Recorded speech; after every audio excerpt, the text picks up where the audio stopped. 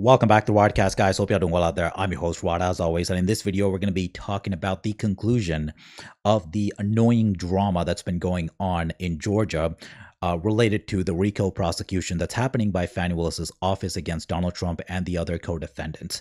Okay, so we have a very fair-minded decision by Judge McAfee here, who I predicted would render a fair judgment, and anybody who's criticizing his judgment is just wrong and biased and a hack for either side.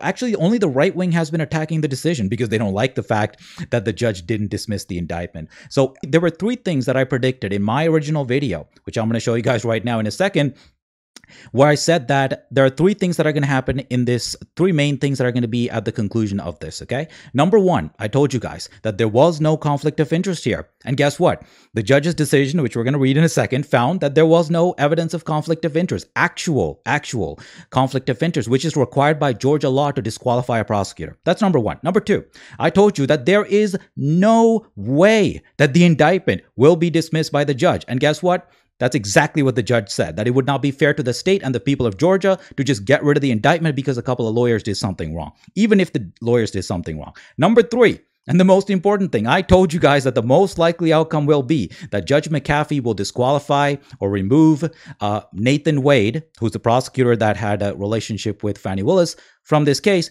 And that's exactly the outcome. In fact, here it is.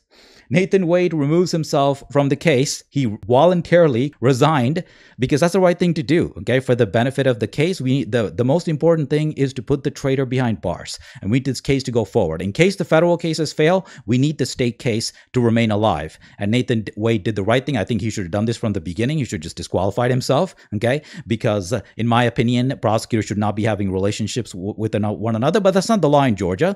Technically, prosecutors can have relationships, but if anything looks improper, then your cases are going to be in trouble. And that's what happened here. They made horrible ethical judgments here, both Fani Willis and Nathan Wade, and now he has disqualified himself because of the judge's decision. So good on him. Judge McAfee made a perfectly fair decision for all sides, and I want to commend him for doing that. He had a very tough position because the judges, you have to understand, are part of the judicial branch, and they don't like interfering with the fundamental task of the prosecutors, which is bringing cases against people. And it's very rare, almost unheard of, for a judge to just kick a prosecutor off a case. That's an extreme move. Judges don't like getting in the muck and trying to disqualify prosecutors because they're part of a different branch of government, okay? The prosecutors are part of the executive branch. The judges are part of the judiciary branch. They don't want to interfere with the functions of the prosecutors, the executive branch, because that's not our tradition. We have a separation of powers where the one branch does not try to mess with the fundamental functions of another. And bringing cases against criminals is the right of prosecutors, given that they have evidence to support their claims, and a grand jury indicts the criminals, the accused criminals here, the defendants, and they have a grand jury in Georgia indicted in Fulton County, Donald Trump and all these people. So the judge is going to be very, very hesitant to get rid of a prosecutor or get rid of an indictment. And that's why I told you guys that that's not going to happen. And there wasn't enough evidence brought by the idiot who represented the Donald Trump side, Ashley Merchant, this criminal-loving right-winger over here. She didn't have the evidence to back up any kind of conflict of interest. Here's a brief clip of what I had to say regarding what's going to happen. Just to make sure everything is clear. What's not going to happen is that the judge is not going to dismiss the indictment because the indictment stands for itself. No matter what else happens to the lawyers may get disqualified. Who cares? The prosecutors. But the text and the arguments in the indictment, the charges in the indictment are solid. And the judge is not going to dismiss the indictment because a couple lawyers did something stupid. Okay, so that's the most important thing. Number two, what's most likely to happen? Given the evidence here, most likely what's going to happen is that the judge is only going to disqualify Nathan Wade. That would be my guess about what the judge is going to do, because Fani. So I went on to talk about the section about the conflict of interest was over here. I'm not going to play it for you guys, but I also told you guys that the only instance where there can be a conflict of interest is if it crosses the party lines. For example, if a judge was having a sexual relationship with one of the sides, the defendants or the prosecutors, then the judge would have to recuse himself. And in a case like that, both sides would step aside. I've seen one case where that was true, where they didn't step aside, and the judge ended up getting removed or suspended from the bench, and the prosecutor was disbarred. Okay, this happened a long time ago where there was a judge who oversaw a case where the prosecutor and the judge had a recent relationship and they didn't disclose it. Both sides were screwed. The judge has to be a fair arbiter of the law, and if they're having a relationship with one of the sides, either the defense attorney, one of the defense attorneys, or the prosecutors, then that can be construed. Even if the judge is being 100% fair, it looks like a conflict of interest, and that's bad for the bench, for the honor of all the sides. Okay, it makes it look like you're making, if you make favorable decisions towards either side, if you're having a relationship with one of the sides, it makes it look like it's favoritism. So that's why the both sides were punished in that case. That's very rare. Most of the time, judges do not have they don't have relationship with prosecutors, and if they do, they disclose it and they recuse themselves.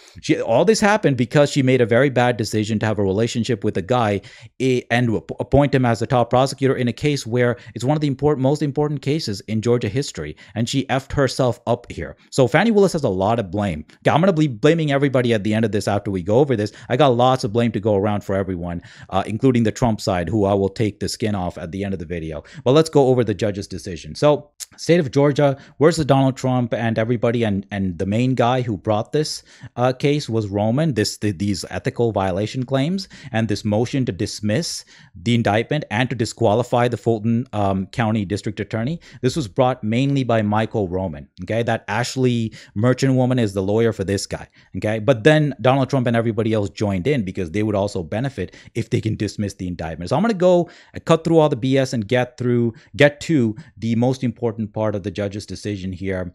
An order of mendacity remains, meaning dishonesty. The court is not under an obligation to ferret out every instance of potential dishonesty from each witness or defendant ever presented in open court. He's referring to all the people who testified. The judge has doubts about what Fani Willis and her side were saying about when the relationship started between the two of them.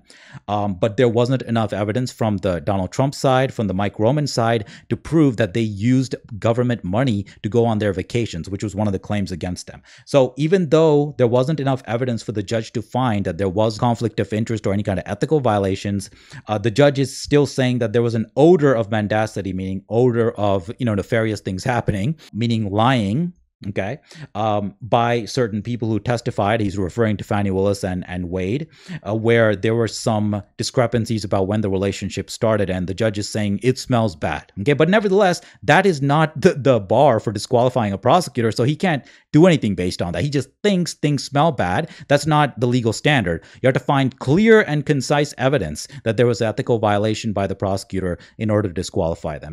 Yet reasonable questions about whether the district attorney and her hand-selected lead special assistant district attorney testified untruthfully about the timing of their relationship further underpin the finding of an appearance of impropriety and the need to make proportional efforts to cure it. Dismissal of an indictment is not the appropriate remedy to adequately dissipate the financial cloud of impropriety and potential untruthfulness found here.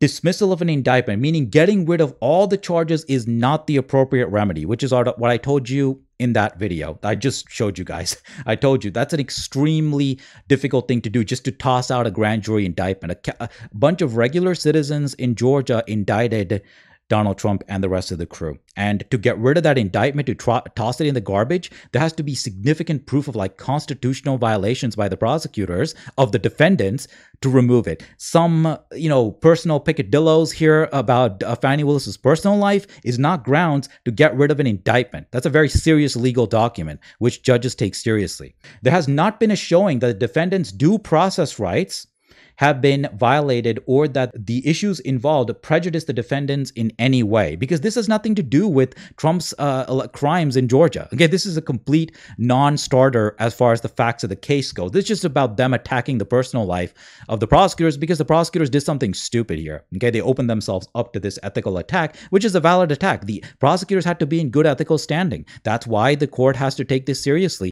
Nor is disqualification of a constitutional officer meaning a DA, necessary when a less drastic and sufficiently remedial option is available. The court therefore concludes that the prosecution of this case cannot proceed until the state selects one of the two options. The district attorney may choose to step aside along with the whole of her office and refer the prosecution to the prosecuting attorney's counsel for reassignment. That means that somebody else, it will be another county prosecutor who takes up the case, because it can't be the Fulton County prosecutor. So it'll be another county, and then there are questions about jurisdiction that's going to be involved. So it's going to be a mess, but that's not going to happen here. Alternatively, Prosecutor Wade can withdraw, allowing the district attorney, the defendants, and the public to move forward without his presence or remuneration, distracting from and potentially compromising the merits of this case.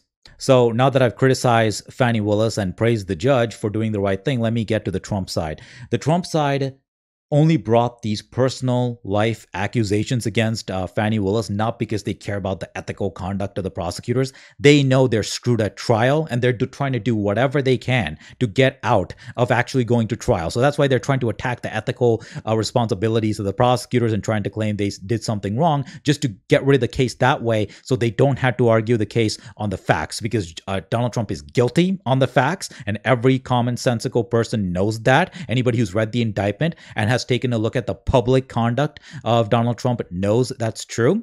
Him and his lawyers, John Eastman, Jeffrey Clark, all these people, they're trying to overturn the election in Georgia, contacting the Georgia, both the election people and the Congress people directly to try to get them to vote against certifying the election or reverse the certification. They were contacting Kemp through many channels to try to get that done, because the governor and the state legislature is involved in certifying the election, and they did the right thing, by the way.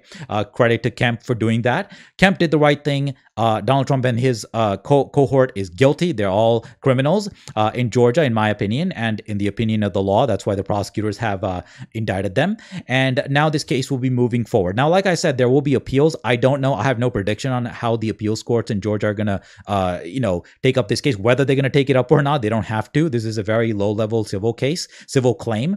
But most likely the appeals courts, the intermediate appeals courts, will take this up and they'll review it. Most likely they'll uphold the judge's decision, but I can't guarantee that. I don't know the Georgia appeals courts well enough to say what they're going to do. And the Georgia Supreme Court, maybe they'll take it up. I doubt it. It'll probably be resolved at the appeals level, but we'll see. Donald Trump's side is going to do whatever they can to labor this as much as possible. They're going to exhaust all the appeals that they have legally available to them, and that's what they've been doing in all the other cases. But anyways, I'm done talking about this. I don't care what happens. This is the last video I'll be making on this personal attacks on the prosecutors that they're doing. Even if they're valid attacks, I want to actually talk about the actual case. Okay, I'm not going to make any more videos. You guys will have plenty of other idiots out there who are talking about this. I don't give a damn, and I'm done. I'm sick of talking about this, both from the Trump side and from the Fani Willis side.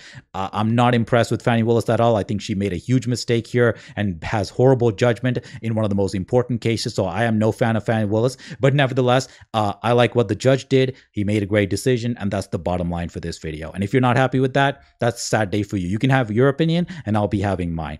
I am never going to be a partisan hack for the Democrats, the Republicans, or anybody else. I'm an individual with my own opinions based on my knowledge of the law and the facts that I see before me and the rational judgments that I think are necessary to uphold the law and the public's trust in the legal system. That's the driver for my commentary. If you don't like that, you're in the wrong place. There are many other hacks out there, right-wing and left-wing hacks. This is not a hack channel. And that's the bottom line. Most of the people who watch my videos know that's where I'm coming from. And thank you so much for watching, as always. Make sure to like the video, subscribe, hit the bell, and press all for future videos. If you want to support my work, you can do so over here. Watch my last video over here, and I'll see you guys all in my next video, as always.